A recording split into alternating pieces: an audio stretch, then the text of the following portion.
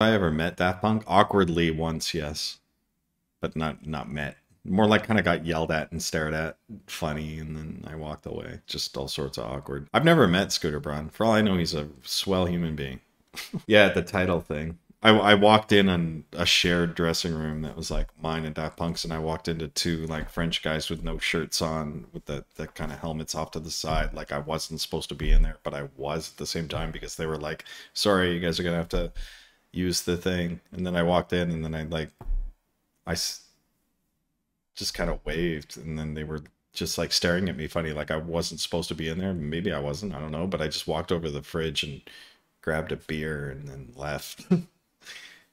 Have I ever DJ'd with Chris Shepard? No, he's crazy. He's crazy. I once set up Chris Shepard's DJ gear. No, I was supposed to be there though, because it was just, yeah, I walked in and took a beer out of what I thought was my fridge, but I guess it was like the fridge, right? So I was like, I didn't say, well, like, what do I say to that? You know, hi, guys, you might have heard of me. I'm Deadmau5.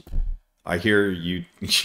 You don't listen to me for pleasure, right? And like, I don't know. They were mad I wasn't drinking wine. Yeah, I've met the Justice dudes a couple times. They're nice guys. They're cool. Well, at least when I knew them, that's was before they were like super huge or whatever. I would always see the one guy at the airport, and I would always see Goldie, DJ Goldie, like in the subway in London, like in the underground. I would always see him in there, and it's really hard to like run into someone you know in that subway system, but I would always see him like in passing. Really weird.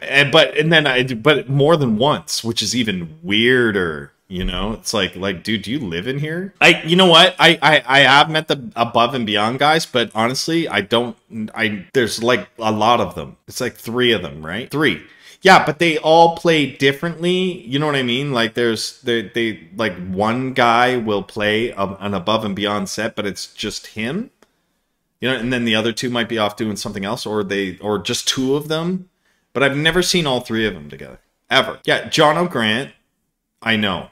That's the one guy I know, and then the other dudes I've met, I'm sure, but like it's just like for their big shows, I'm sure they do all 3, of course, but like I've never seen them all 3 together. It's always like, who's missing?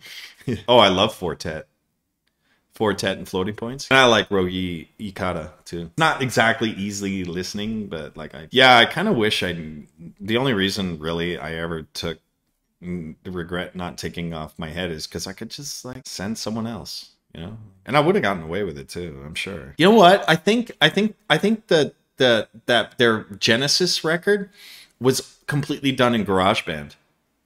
I think. Like literally from start to finish, like mastering and everything. Yeah, it was, wasn't it? I mean, it works. Ain't broke. But that's really weird. Who makes up Deathpact? You know what? I talked to Deathpact. I think I talked to Deathpact. Hang on. We had some really weird moment. Let me slide. Oh yeah. I've totally talked to the guy. Or guys. I don't even know. But it was we had a really funny exchange. Oh, he said we were just talking about some funny thing, and he goes, big fan, but you already knew that. And I go, people still think I'm you. And he goes, people still think I'm you. He goes, could be worse. And I go, yeah, you could be Marshmallow. And he's like, stop.